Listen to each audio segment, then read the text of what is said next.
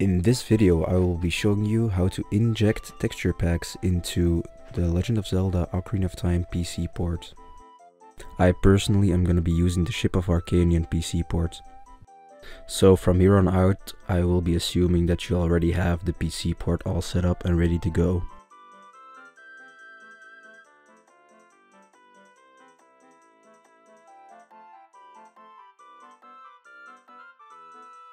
The first thing that we will be doing is opening the Ship of Arcanian configuration settings. Here you should go to GFX backend and we are going to be changing SDL to DX11. This will make the game run in DirectX 11 instead of OpenGL. In the description of this video you will find a link to the SpecialK website. Here we download the installer.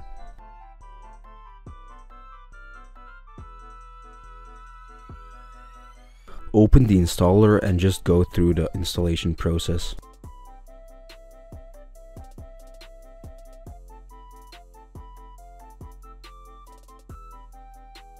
You should take note of the destination location where SpecialK will be installed.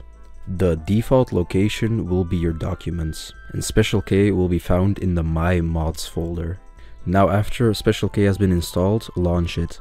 Right click and select Add Game. And now you should go to your game directory and select the executable.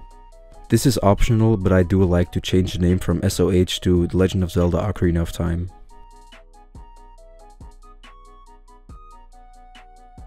Now launch the game through SpecialK. If SpecialK was correctly installed, you will see a window of SpecialK at the top of your game. Now open SpecialK's configuration screen by pressing one of the key combinations that has been stated in yellow. Under DirectX 11 settings, we can go to Render Mod Tools. In this window, we can take a look at every single texture that is on the screen right now, and we can even dump them. Now let's install the texture pack that you can find in the description of this video. Navigate to Documents and My Mods, and in there we will go to Profiles and sk_res. If the folder is not there, then you could make it. Inside this folder you can find dumps if you made any. Now you should make a new folder called Inject. Inside that folder we will make another new folder called Textures. Now open the texture pack that you downloaded from the description and drag all the files inside of the custom HD folder into your textures folder. I also included a save file where the game is finished. If you want to use the save file, just put it inside your game directory. This, however, is completely your choice. If you look at the texture pack that I made, you can see that everything has been categorized. For instance, if you only want HD text, then you should only drag over the text folder. You can also delete or make changes to any textures that I made.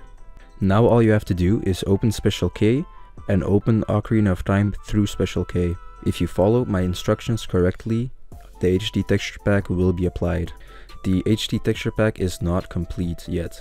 Some of the textures will look pretty bad and most of the textures have not been ported over yet.